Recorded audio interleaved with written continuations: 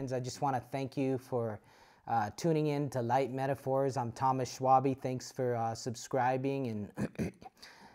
And if you haven't subscribed to the channel, hit that subscribe button and turn on your notification bell as I keep releasing at least a couple things every week. And I'm just God's just really flooded my heart with things, and it's like I want to, out of the abundance of my heart, I want to just release those things. And one of the things that I've been really thinking a lot upon is the scripture in Colossians, and so I want to share a little bit of that today regarding that. It's in Colossians 2, verse 18 and 19. Colossians 2, 18 and 19. Do not let anyone who delights in false humility and the worship of angels disqualify you. Such a person also goes into great detail about what they have seen. They are puffed up with idle notions by their unspiritual mind. Take care that no one keeps defrauding you of your prize by delighting in false humility and the worship of the angels, taking his stand on visions he has seen, inflated without cause by his fleshly mind. Inflated without cause by his fleshly mind. You know, we're in a generation where there's a lot of things going on in the supernatural.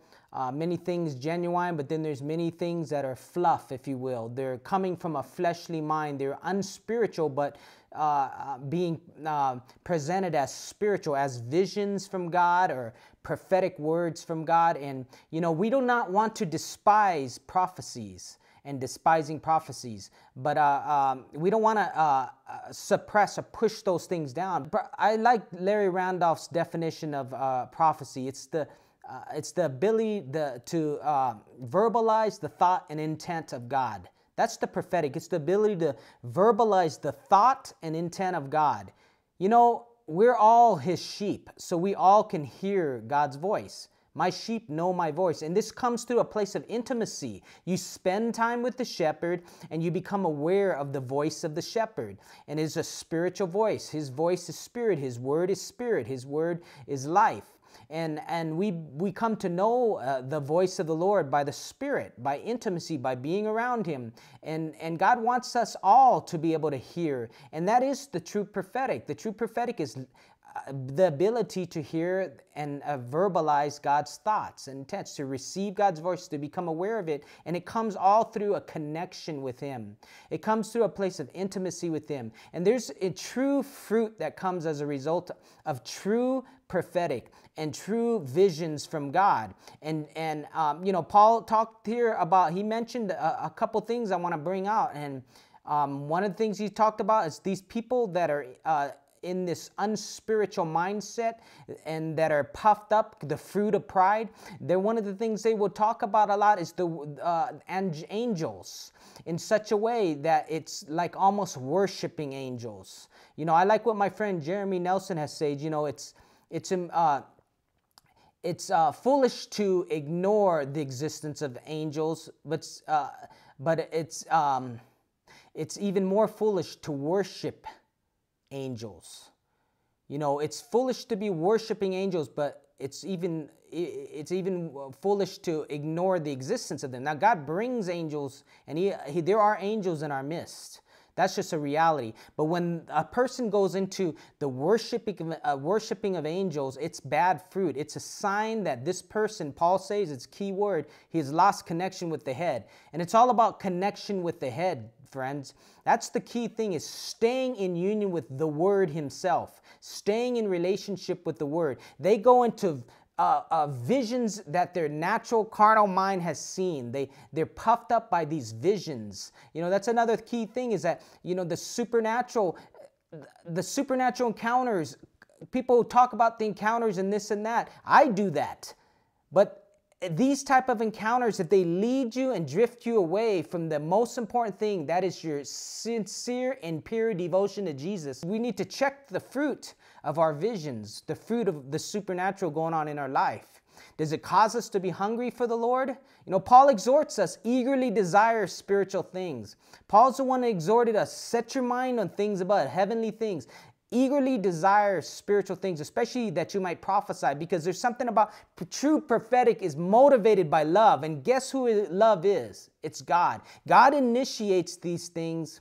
God propels us. God blows on us, and we get hit, we get impressed, we get a vision and a picture, and we bring it forth, and it produces the fruit of encouragement, exhortation, and comfort in people's lives. And it's evident that God spoke to them. And it's evident that God is in their midst. And it's motivated by Him. It's not motivated by an unspiritual mind coming up with visions that do not have their source truly in the Spirit of God, in the Lord. You know, and these visions may come in the mind, but they're not truly from the Lord. You know, the imagination can get visions and pictures, and we need to be discerning as to the source of these things and judge and weigh these things. See, that's why it's so important to have a foundation in the Word of God. You know, I teach from the Word of God because I love the Word of God. I've meditated and chewed on it for many, many years. God gave me a great hunger for the Word, to store it up in my heart, to allow it to abide in me richly, bountifully within. And as I always quote Bobby Conner, you know, we need to let the Word of Christ be packed, the Word of God be packed up in our hearts. We need to let the Word be packed up in our hearts, like he's taking from what Paul exhorted us all, to let the Word of Christ dwell in us richly, abundantly, and bountifully, because there's a safeguard there. It's a plumb line. We need to have the Word and the Spirit, friends. The Word and the Spirit is so important. Like I've been sharing on the Word of God on my series, 7-part series, the Word of God, its functions and activities. You know, we need to have the Word and the Spirit. If you have the Word and the Spirit, you'll grow up. But if you have the Word only, you'll dry up, or if you have the Spirit only, you'll blow up. But if you have the Word and the Spirit, you'll grow up. But also, if you just have the Spirit only, you be careful. You may just be led astray and deceived. You can go into a place of deception. I've known anointed people who started off very out of a place of intimacy with God and substance and anointing and tangible presence of Jesus and a love for Jesus, but slowly they drifted away, drifted into spiritual things in such a way that it began to overshadow the person of Jesus. That they drifted away from the person of Jesus. They drifted away from the most important thing, the doorway Himself, the gate Himself. They were disconnected from the head. They lost connection with the head, as Paul says in the next verse, Colossians 2:19. Colossians 2:19. And not holding firmly to the head, from whom the entire body, being supplied and held together by the joints and ligaments, grows with a growth which is from God. Which is a growth which is from God. God is the initiator.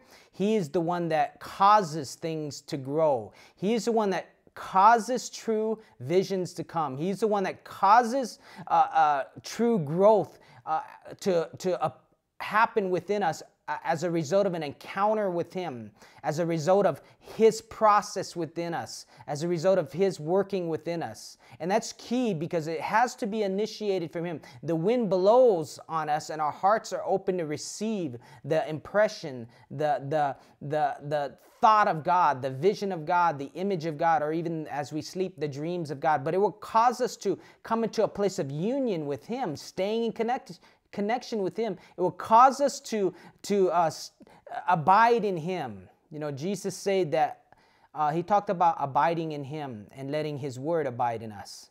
He says, if you abide in me and my Word abides in you.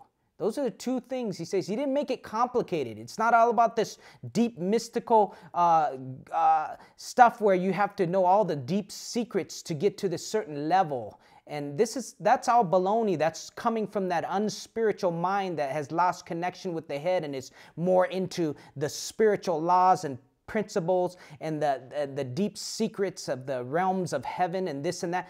It's all about Jesus. He is the ladder. He is the doorway. He is the gate. He is, in Him the heavens dwell and exist. All of them. It's all about Him. He is omnipresent. He's all around, and at the same time, He's within us. And we don't want to get into a place where we lose connection with the head. We stop holding fast to the head. He has lost connection to the head, from whom the whole body, supported and knit together by its joints and ligaments, grows as God causes it to grow. So the Lord will cause things to grow. He's the one who causes things to grow. He's the one that desires us to stay in connection with Him. And when I talk about Him as well, we are also talking about the body, because we are all one. He is in us all. He's revealed in us all and through us all. And so we stay in connection, and as we stay in connection, we receive from that which every joint supplies of Him. It's Him in the joints. It's Him in the parts of the body, flowing and giving, imparting something of Himself that gives life. And so Paul talked about not getting led astray and having yourself get into a place of deception where you're led astray from your sincere and pure devotion to Christ. And it's very easy in our time and age to hear about the supernatural and the spiritual things and get so excited and go to these groups and stuff that talk about the supernatural, the spiritual things, and deep mysteries and mystical things. But it's because we all have a hunger for that. We were born in the Spirit. We are born. Heaven is our home. We are born there. We're born from above. And we want to be familiar with the realm of the kingdom, the realm of the unseen. But without Jesus, who is the hub, the centrality, without Him revealing these things, without Him staying in connection with Him, we're easily led astray and deceived. We can easily go to these things and get hungry and allow that spirit, that antichrist spirit, to drift us into this, bring us into deception. The antichrist speaks of the anti-anointing. Christ speaks of the anointing. Antichrist is anti-anointing. And someone could be releasing, or the anti-anointing spirit can actually be flowing through a person. And the fruit of that is that it leads people astray from their sincere and pure devotion to Jesus. It leads them in all these different mystical pathways and this and that.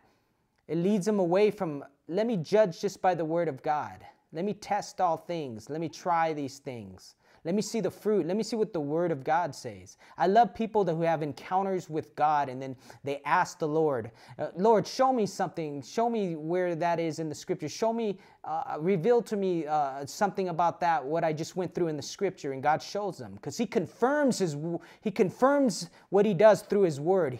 He establishes things and then He confirms it in His Word. The Antichrist spirit, or the anti-anointing spirit, is a spirit that comes against the anointing. You know why? John said, the anointing teaches you all things. You have no need of man to teach you, but just as His anointing teaches you all things and is true and is not counterfeit, just as it has taught you, abide in Him. That's in 1 John. The true anointing, if someone is flowing in the true anointing, John's not saying you don't need no one to teach you, in the sense of, I don't need you, I don't need to receive from you, I don't need to receive from that, I know all things. No, he's saying that, you have the anointing within you teaches you all things, and that same anointing that is in you is also in every single member of the body as well, and it can speak through those members as well. It can teach you through those members as well. The anointing is what you're listening to. You do not need any man to teach you, but just as His anointing teaches you about all things and is in you, you recognize they are from the world and therefore speak from the viewpoint of the world. You are from God, friends, and whoever knows God listens to you. Whoever does not know God will not listen to you. In other words, those who are in union and relationship with the Spirit through the anointing, they will recognize the Spirit of God. They will recognize the anointing of God in another. And they'll listen to this anointing. They'll receive from the anointing. God wants to teach us all things. He wants to reveal these things to us by the Spirit. He wants us to listen to the anointing. Guess, and as a result, the fruit of the anointing it teaches us to abide in Him. But just as His anointing is true and not counterfeit, it teaches us to abide in Jesus. So the true anointing is going to keep us in that connection and union with the head. It's not going to lead us into some supernatural things and mystical things that's going to bring us away from that pure and sincere devotion to Jesus. That's going to cause us to drift away into deception. No, the true anointing of God is going to teach us to abide in Jesus. It's going to woo us and bring us into a place of deeper intimacy and relationship with Jesus. If it doesn't do that, it's an antichrist spirit. It's an anti-anointing spirit. Its opposition is in opposition to the true anointing. It's diametrically opposed to the function and flow and fruit of the true anointing, which is to produce a greater hunger and intimacy and desire for Jesus. And to know the Lord and to know His ways and to be open to whatever the door wants to take you into. Initiate in and through your life. Because He does want to bring us into, Paul said, now I will go into visions and revelations of Jesus Christ. Visions and revelations of Jesus Christ. So He wants us to go into visions and revelations of Jesus Christ. God wants us to bring us into visions, true visions that are not coming from an unspiritual mind in which pride comes, but true visions that bring a humility. You know, there was key. Paul said after all those things he had in great and intense revelations, exceedingly great revelations, there was a thorn in my flesh. He had a fruit of humility in his life. There was the fruit of humility that was a key mark on his life as a result of true spiritual experiences. True spiritual experiences will produce a key mark on your life, and that's humility. They won't bring you into a puffed up mind and pride where you lose connection with Jesus, the head, and all you talk about is the supernatural encounters and spiritual things where Jesus becomes less and that becomes more. Oh, God, help us. Help us. We're in a time and age where that is readily embraced, the supernatural, and God, again, Paul says, eagerly desire spiritual things, especially that you might prophesy, because the true spirit of prophecy is the testimony of Jesus, and it brings edification, exhortation, and comfort. It doesn't exalt the person, it exalts Jesus, it points to Jesus, it testifies about Jesus and what Jesus has said, and it's confirmed in the Word of God, confirmed in your heart because Jesus spoke it to you. You know, that's the true spiritual realm, the prophetic, is that testimony of Jesus. Never draws you away from Jesus.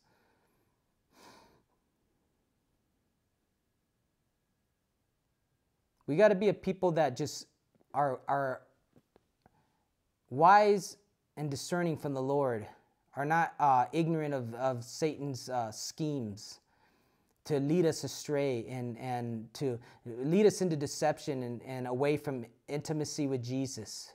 You know, I remember one time John Paul Jackson, I was in a house with him and some other friends, and I asked him a question about certain people who teach about ascending into the throne room and through their imagination and ascending and going to heaven and this and that. And John Paul, you know, he mentioned, you know, that he doesn't know where these people are actually really going in their imagination.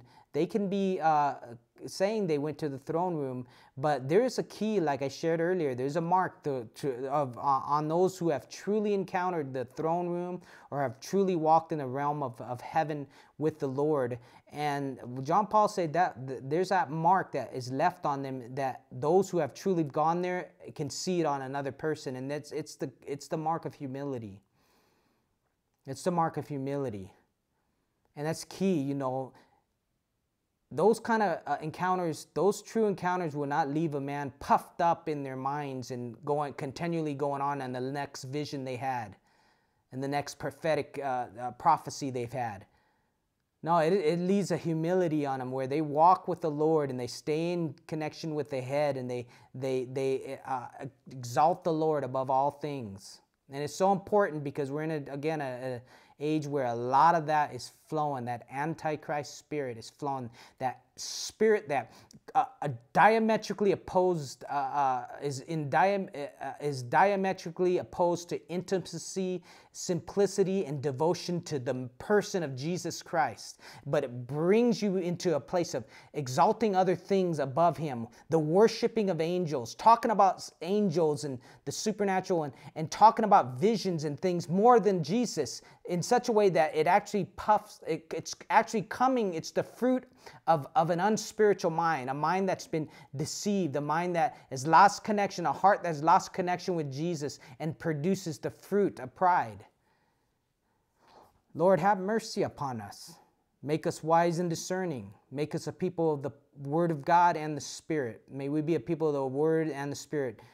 May we not lose connection with you. May we stay in that place of the simplicity of devotion to you, staying like little children, so that we may truly see and enter the realm of the kingdom, the rule and reign of Jesus Christ.